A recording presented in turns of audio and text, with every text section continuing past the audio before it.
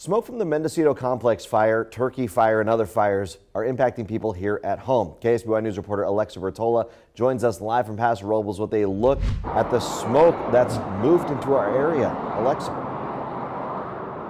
Scott, if you drive along Highway 46 East, you can't miss that smoke, as you can see right here behind me.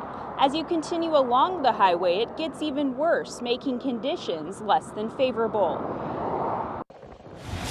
Smoke from at least 2 wildfires in the state are wafting into parts of San Luis Obispo County. It's definitely noticeable compared to previous visits where we've passed through. You can definitely tell that you can't really see the surroundings, you can't see the mountains, you can't see the hills. The 1-2 punch of the wildfire smoke and the triple-digit temps brought Bakersfield resident June Salvo here. Beat the heat and make one last hurrah before school starts. The smoke is blanketing some areas more than others, leaving some with little relief. It looks like fog. That's the way it seems, and it kind of wafts in, and then you notice the smell, you know, the sooty smell, the smoke smell.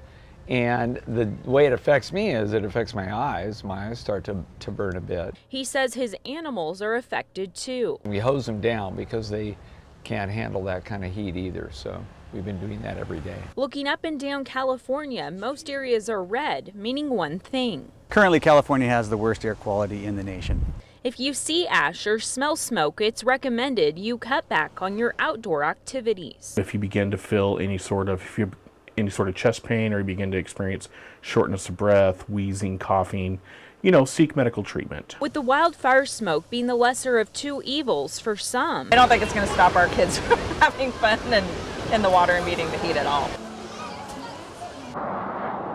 And the Air Pollution Control District adds that even if you're in good health, you should cut back on strenuous activity.